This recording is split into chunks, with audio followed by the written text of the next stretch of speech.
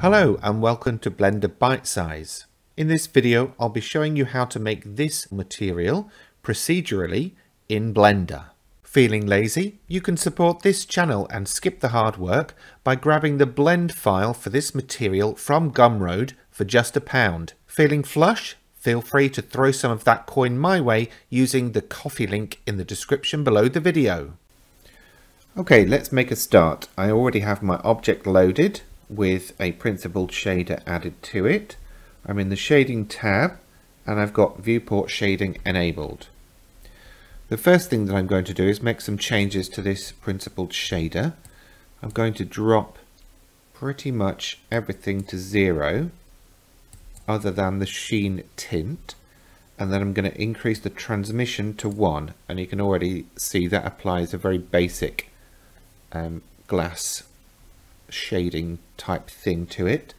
And the index of refraction I'm changing to 1.47. Next I need to add a color ramp, so press Shift A and search for a color ramp. Chuck that in here and connect it up to the principled shader.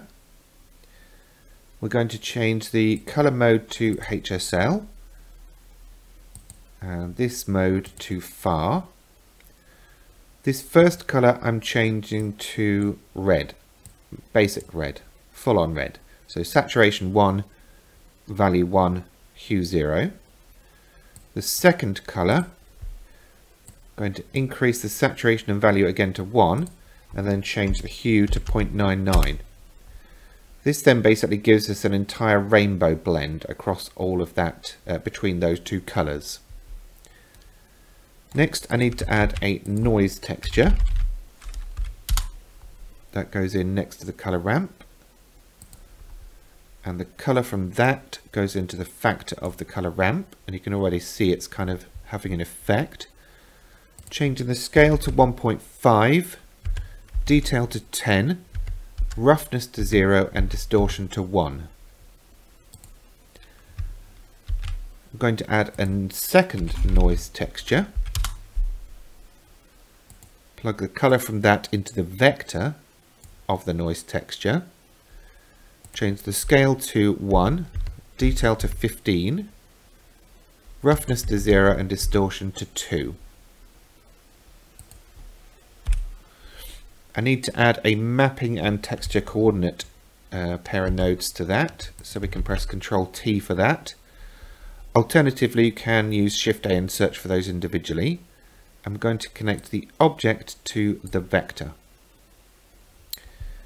Now I need to search for and add a second principled shader. And the changes that I'm going to make here are that I'm going to drop everything again to 0 other than the sheen tint and the transmission, which is going all the way up to 1. And the index of refraction is 1.47. Now we're not going to connect a principled shader to a principled shader. What we are going to do is select the first shader and the second shader by holding Shift and then clicking, and then press Ctrl 0 to get a mix shader to bring those two together. And we're going to change the setting on that to 0.35.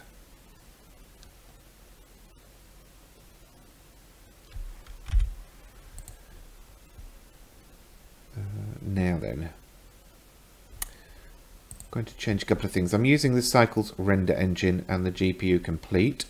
Light paths I'm going to increase, and I'm going to multiply that by 3, so we've got 18. And I'm going to do the same to the diffuse, the glossy,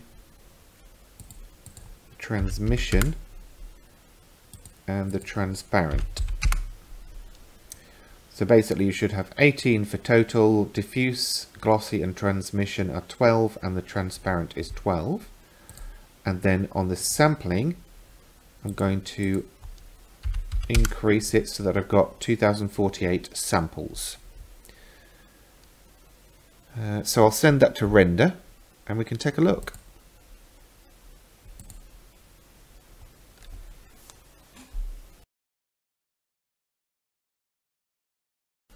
And there we have our decorative glass shader. I hope you've enjoyed this video and will give it a thumbs up before you leave. And obviously subscribe for future videos. In the meantime, thanks for watching and I hope to see you next time.